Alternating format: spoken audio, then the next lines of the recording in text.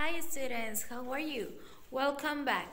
Today we're going to talk about denotation and connotation.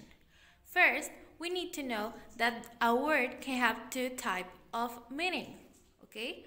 This meaning could be the denotation, that it's like the definition of the word, and the other meaning could be the connotation.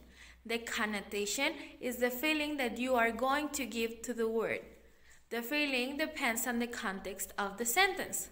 So if you don't know or if you're not sure about the connotation of your word, you can read the text or read the sentence and then you can give the connotation to your word.